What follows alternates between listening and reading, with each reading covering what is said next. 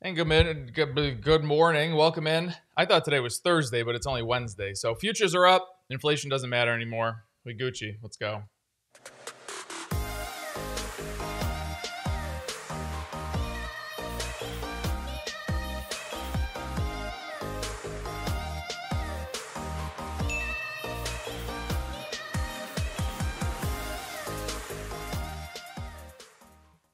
All right. Good morning, everybody. Welcome in. Let's see. Futures are up. They were a little bit higher at like 3 o'clock in the morning.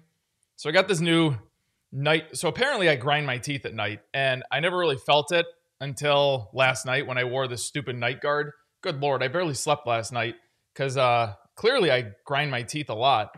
Maybe I'm working too hard. I don't know. That's a joke. I don't really work that hard. Anyways, futures are popping. What did I want to talk about first? Oh, I wanted to pull up Home Depot first. So Home Depot yesterday reported phenomenal earnings, phenomenal forward guidance. They are the pandemic stock. They're like Disney, except they actually did a good job with financially, and they dropped basically 9% yesterday. So this is why we don't trade earnings. Well, at least I don't trade earnings. That's your reason. Lowe's is going to come out. I think they reported already. Did they report this morning? Okay, so they reported this morning, went a different direction. They're basically in the same boat as Home Depot. Anyways, I do want to say H. Poyo in here. He passed his first board exam, USMLE Step 1. So that's actually a huge deal. Some of you know I was in med school, but I dropped out. And that is no joke to pass that thing. So step 1, done. Move on to the next. All right, where are we? Let's see here. S&P logs first correction in 2 years as Russia-Ukraine conflict escalates. Here's what history says next. Here we go. So S&P fell into correction territory for the first time in 2 years, joining the NASDAQ, which NASDAQ happened like a month ago or something like that. Now we're not in correction territory anymore this morning, that's for sure. So the last time the S&P entered correction territory, of course, was COVID, February 27th, 2020, which I point to all the time here. And we're back at those levels. So, guys, you can't go this whole run up of this market has just been totally insane. You can't have the biggest economic shutdown in the history of the world and just have no repercussions. And that's what we're seeing with so many of these companies. We pull them up. I'll pull them up in like 15 minutes from now, but we pull them up on the charts all the time. We're back in COVID territories, and they're going to go lower. The market hasn't even been hit yet, and a lot of these companies like PayPal and such, good companies, are in COVID territory. That's where we started before all of this nonsense run up of the S&P and the NASDAQ and the Dow. They're going to go lower. Trust me. These stocks are going to go lower, especially tech. This person says, everybody's so still optimistic. The good news for market participants is that history suggests that markets tend to eventually bounce back after broad market benchmark suffers a correction, gauged by back data since 1928. So let's go here. So this is the S&P after closing in correction territory. If you look at the majority of it, yeah, after 1 year it's up. But I mean, the biggest thing, so we're in a time right now that the only thing you can compare where we're at right now is you have to go to the extremes, because we are in an extreme. It's 2001, which was an extreme, and 2008, which was an extreme. Granted, 2008 rebounded relatively quickly. Relatively, I mean, it took 3 years, but you got to go to these extremes and see what the markets do. I don't think that you can be. This was insane to have 2020 happen and then you just recover by 30% in a year. It's totally insane, totally unwarranted, especially with numbers that were coming in so poorly as they were. But I think you need to go to the extremes and look at these guys. It's not going to be good when all of this happens. Anyways, whatever. Where should I go next? Let's do this one. The oil, Ukraine, Russia situation. So apparently nothing's happening over there just yet. United States did put sanctions on Russia yesterday, but they said that it's not going to impact the oil flows, gas flows, etc. So oil has been falling a little bit from the levels of, I think it was 96 a barrel or 98 a barrel, whatever it was. So here's the thing that I keep looking at. What's the reason prior to Russia-Ukraine that we had oil running to where it was? It's because of the chaos in the economy and the inflation numbers that are just totally rampant and totally out of control, and whatever's happening with OPEC right now. So for prices to only be fluctuating now on war talk between two countries, that to me doesn't really make a lot of sense. This is why I always say news stories, headline news is not baked into the market reaction yet, because this just proves it. So the reason that we had oil running, hitting, I'm just looking right here, $99.50 a barrel, the highest number since 2014, was because of everything that's happening in the economy, inflation, jobs, whatever. And then all of a sudden this comes out, and now this is fluctuating prices. That tells me right there, prices are not baked in to market reactions. And whoever says that, I totally disagree with you. Gold prices surging on inflation. Russian stocks on sale bigly. So I think one of the sanctions that was put on by the White House yesterday was that that U.S. investors can't invest in Russia. I think that's what it was. If I was reading correctly, well, no, if I was listening correctly, I was just listening to CNBC this morning, kind of half listening. I don't really listen too closely to them, but because I'm more interested in reading the news. But what were we talking about again? Gold prices. Okay, so one UBS strategist says that he does not believe that the surge in gold will last. Again, you're going to have surges. You're going to have dips. Remember, gold as a hedge is a long-term play. Every single gold story we read, every single one, it's just day to day, week to week, whatever. Okay, why don't we go year to year? We're expecting gold prices to go lower towards the end of the year. They didn't really give a reason why. We do think that gold should ultimately be short-lived. So basically, what I'm taking away from this right here is they're just bullish on the entire market. So as soon as everything calms down, gold's going to come back down and not going to need to be a hedge. And they're saying that maybe inflation is going to go away. They're saying 1,600 by the end of the year. Curbing tactical holdings and hedging strategy ones. Hold on.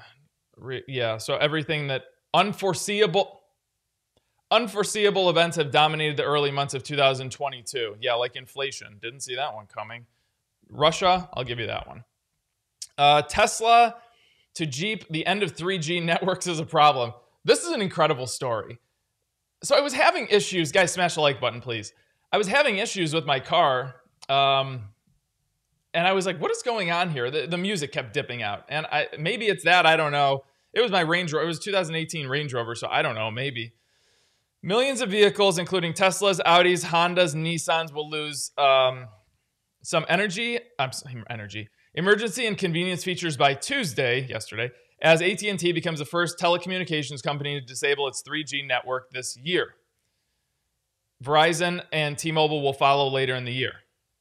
Some owners may not experience any problems, while others could lose automatic emergency response in the event of a crash or certain infotainment, such as navigation, smartphone features. This is more of a PSA. So, guys, I'm telling you right now, I'm going to get to points of this article. If you have this brand of car or whatever, you have a very little window with some companies to go and do this for free. Then you're going to be charged an exorbitant amount of money to go and do upgrades.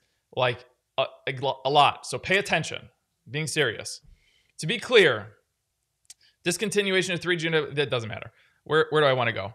Automakers, even though cellular providers have been warning that their 3G networks will be shut down permanently for some time, many automakers still install the devices in cars as new as 2021 models. They range from discontinuing services. Here we go. Tesla, for example, charging $200 for owners of Model S vehicles built before June 2015 to upgrade their vehicle modem, according to its website. Here's another one. This is a big one. I know a lot of people drive Hondas. Owners of some Hondas have until Tuesday to download the software for free. Well, I guess you already missed the boat. Otherwise, you're going to have to pay upwards of $900 for hardware upgrade or lose certain features. So hopefully you did it. Volkswagen, Audi, Stellantis, which owns Jeep, Ram, Chrysler, they're offering some third-party alternatives to make it a little bit cheaper for you. GM, Chevy, Buick, GMC, Cadillac will be sending remote updates, have been sending remote updates. Toyota basically said, sorry, you're screwed. We give you reliability. That's all you need. Story of Toyota's life. Activision Blizzard shakes off report. So I guess Call of Duty is not going to come out this year. It's going to push into 2023. The reaction of the stock was basically nothing because it's being sold. And from my understanding, this happens a lot in the gaming world. Now, it hasn't happened with Call of Duty in 20 years, but anyways.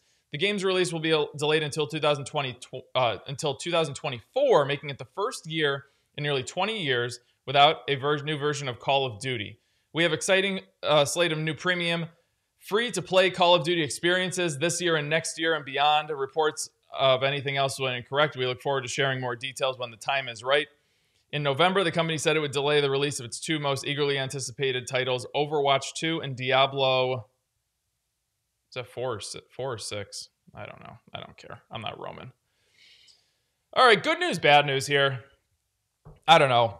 Biden administration sets aside $450 million to unclog the ports. Cool. That's good. At least they're doing something to deal with these supply chain issues. Bad part is they're spending more. So, whatever at this point. We'll set aside $450 million from bipartisan law to accomplish the goal, unclogging U.S. ports. Individual ports will operate as independent, businesses will soon be able to apply for government pay for a wide range of projects, from expanding terminals to constructing new piers to creating rail yards and moving goods. Look at this. This is unbelievable. This is LA in January. I mean, you should see Manzanillo, same thing down in Mexico. This will allow us to help ease and leapfrog a decade's worth of underinvesting. President Biden is leading the largest ever federal investment in monetizing our country's ports, which will improve our supply chain and the lives of Americans who depend on them, Pete Buttigieg said. And then they're going to do $17.1 billion in this infrastructure bill. Whatever. Hopefully it works. That's all I got to say about that. Because that's a lot of freaking money to just keep throwing around and not get anything out of it. But I hope it works. I hope it works. Anyways, here's our Instagram handles. Let's go and look at some stuff. 10-year yield, 1.97. 3-month 0.36. Everything's stable. What reports today? Clover Health, disruption. Chesapeake Energy, Clovis Oncology. Actually, that's a legit company. eBay. Overstock.com. What reports tomorrow? Allegedly Alibaba. Square. Moderna. Nikola. Coinbase. Beyond Meat. Rocket Mortgage Company. God, things getting broke. And then on Friday, Foot Locker. There you go. There you go. If you want to join us, here's everything that you get. Here's all the news that you get. Here's all the videos that you get. Tickers, click join EM. Let's see here.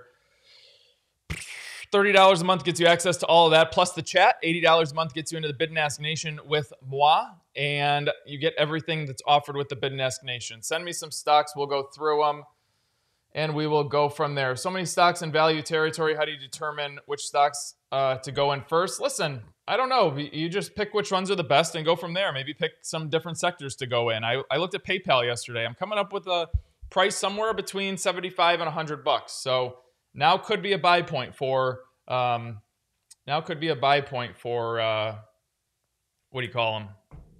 What company did I say? PayPal. Baba earnings tomorrow. Thoughts on expectations on Baba earnings tomorrow? I have no idea. I'm sure it's going to be bad. I mean, look what's been going on in China. So I wouldn't be surprised to see profits way down or revenue way down. They're doing the same thing right now that we were doing in 2020. I would not be surprised to see everything down. I also wouldn't be surprised to see an insane reaction because people are stupid. So there's that. Beyond Meat is my favorite chemical company. Let's see. Alibaba. Okay, so yeah, I really wouldn't be surprised to see this thing take a major hit tomorrow because people just don't get it. So gap down the last 2 days. Listen, don't trade it. Just leave it. I have not been a proponent of trading this stock for some time. So why don't we let's look at PayPal. Are you worried about Google or Apple taking over PayPal's moat? I don't think PayPal has a moat in any way, shape, or form. It's a payment platform, and that's what I think that is. If anybody's going to take over that, Venmo, PayPal, in that arena, Square, I'm more concerned about Square than I am about PayPal because, guys, I'm the biggest Apple fanboy out there. I have never used Apple Pay to send anybody money in my entire life. I don't even know how to do it. So that just tells you how powerful PayPal and Venmo are, which is owned by PayPal. So PayPal has dropped to $105. And if I told you back here in July of 2020, when this was $310 a share, that this was going to be $100 by the beginning of 2021, you would have told me that I was outside my mind. And here we are. This was COVID right here. So we're at COVID levels. It's just going to keep falling. There's no stability in there after $102. So if it drops below 102, this thing is going to 85 and below. I'm telling you right now. Home Depot, we can run through Home Depot. So the reaction yesterday was drastic. It's basically taken away half of its COVID gains.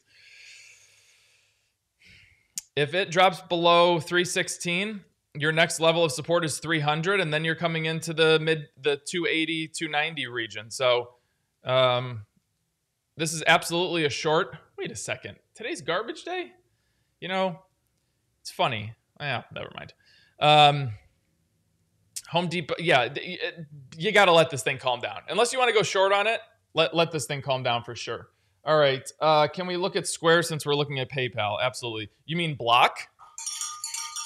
So this one, same thing. If I would have told you in August that at basically $300 a share that this company would be $93 a share today, you would have said that I'm outside my mind and I don't understand disruption and I don't understand how brilliant Jack Dorsey is and this and that and yada, yada, yada. But wrong. So the next support level is probably this $90 range. And after that, it is 60 and then COVID. So good luck to you. Companies are finally getting to the point where they are supporting their financials and not overly insane. This back here in November was when Jim Cramer told you to buy Etsy. It was the number one it was the number one stock on Mad Money. I distinctly remember him saying it one night. And that was at $300 a share November. And today it's at $121. If I would have told you that. And then Jim Cramer has the audacity to come out and say that Kathy Wood looks like that she's shooting in a barrel picking stocks. What a scam artist. So there is not a lot of support in here. So there was a lot of support here, and it breezed through that thing like it was nothing. And it's doing the same thing right here. So it's just going to keep, let me draw the lines for you. It's just going to keep stepping down. 1, 2, 3. It's just going to keep coming down, just stepping its way down, lower and lower and lower.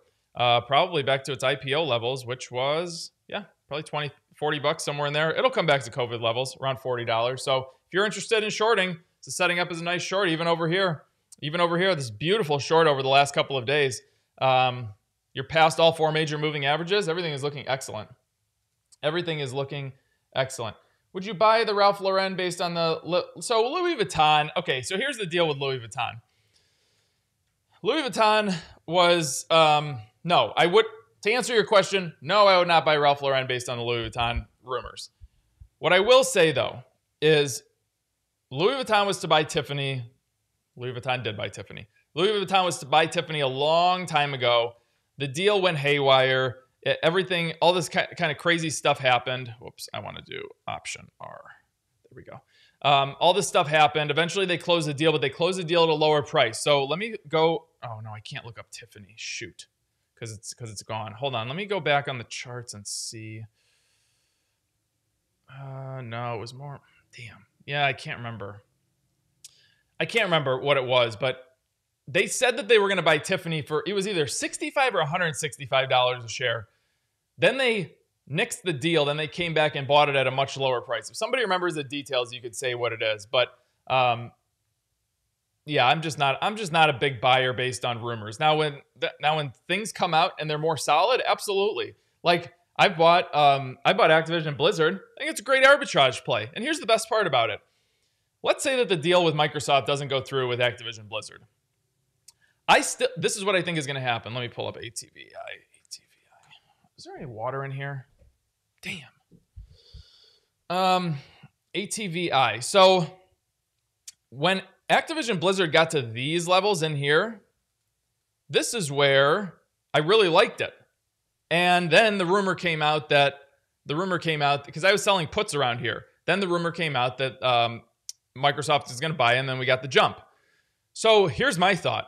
If the deal goes through and my cost basis is around here, whatever it is, $70, $80, whatever it is, okay, well, they just bought them for $95 a share. So I'm going to get that arbitrage play right there.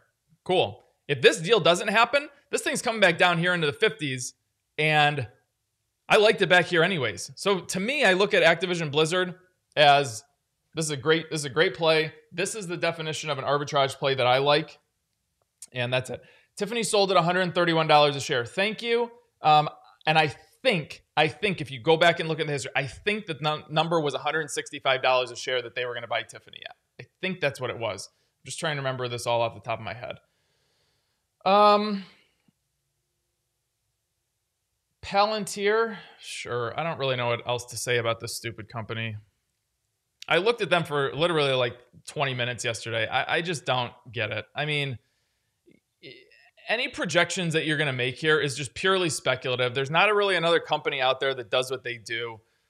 It's software. They're going to have huge margins, but who am I to say when those margins will come, if those margins will come, what their revenue will be? I guess they don't rely on government contracts anymore. I don't know. I don't know. To me, anything being done with this is speculation or ego driven. I don't get it. But whatever. Palantir right now. It's a short. It's a beautiful dog stock. This is the definition of a dog stock. If you get an engulfing candlestick, go on it. Both charts are great. I actually like it over here a little bit more, but hey, you do you. Long or short on QQQ today? I'm sure it's going to be...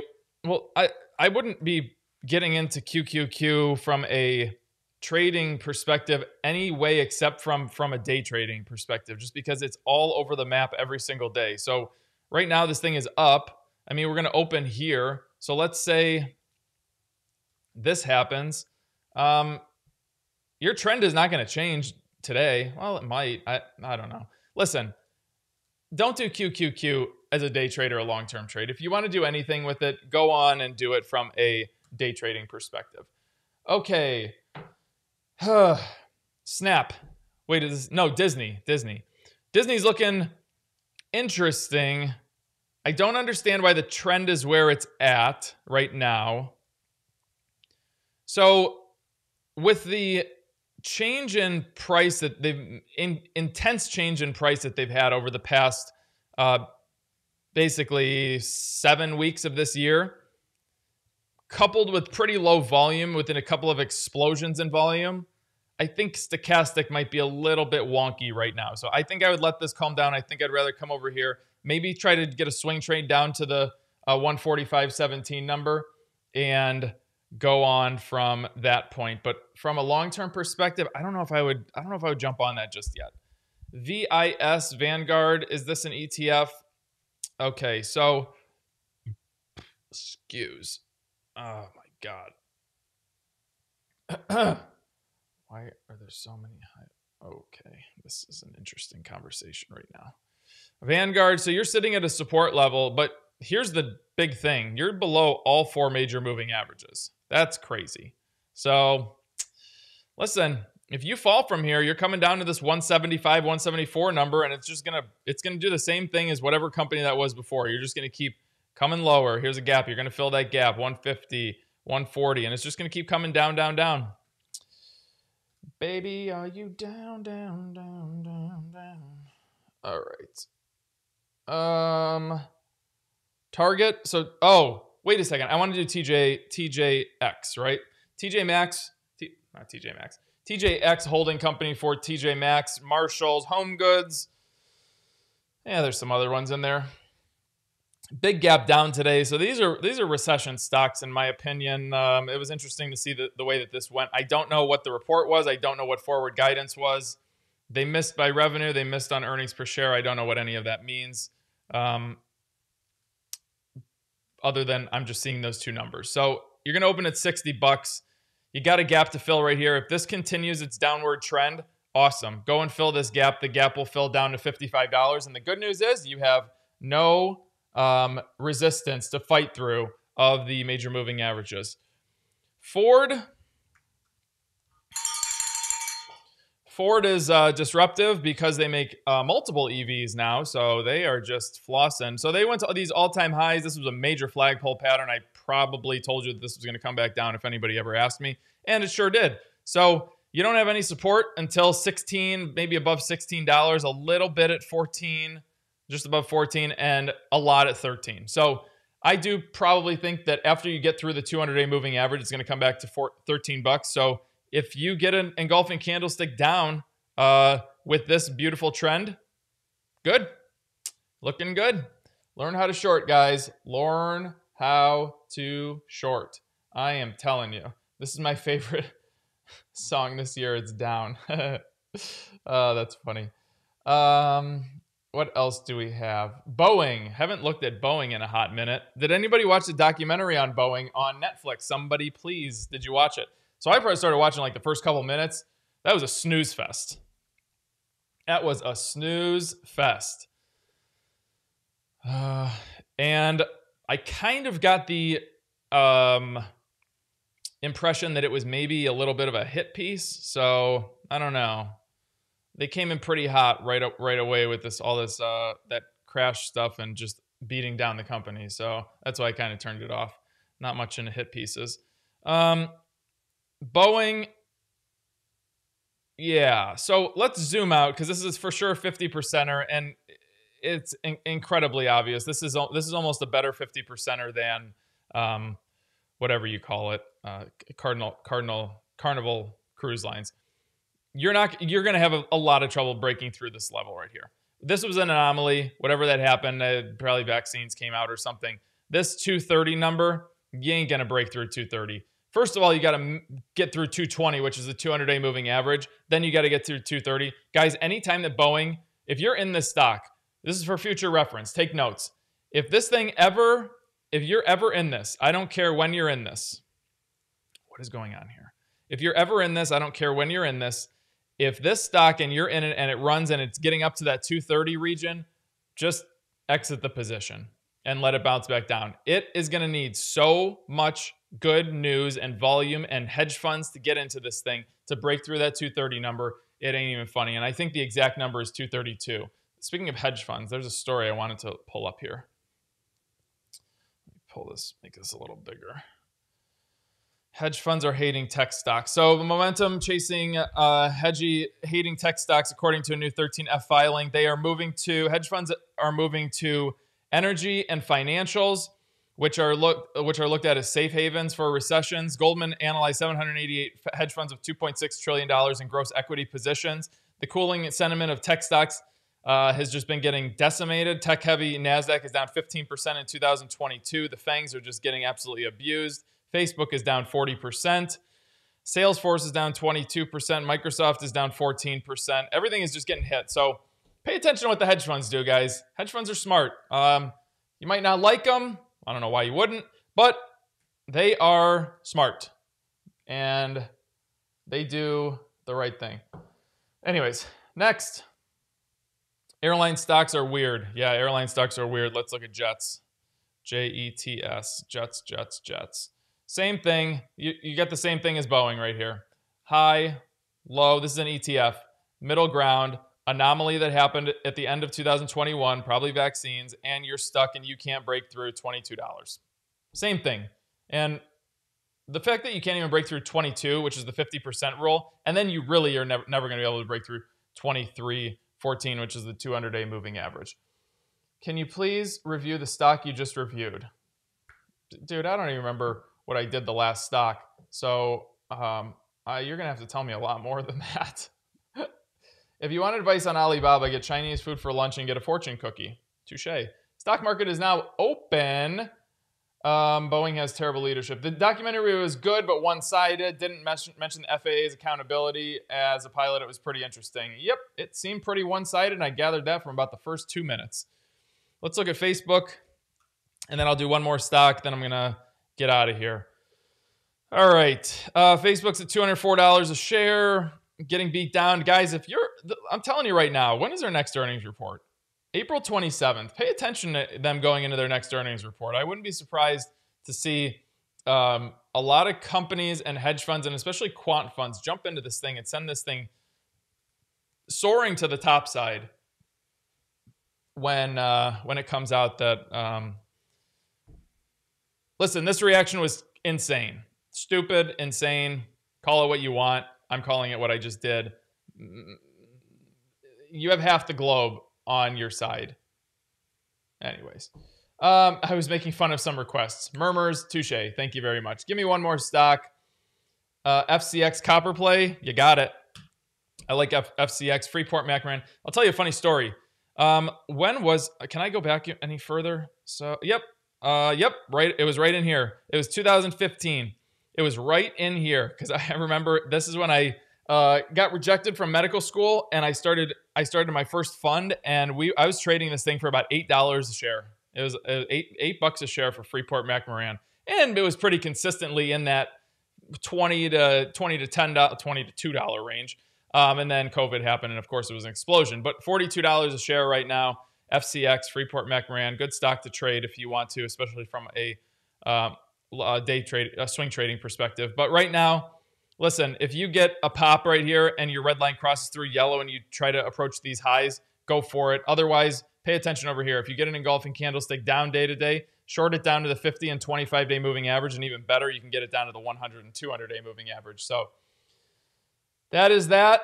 I will see you guys tomorrow morning, same time, same place. And then, of course, tomorrow, the 2 p.m. live stream. So content. Everybody have a wonderful day.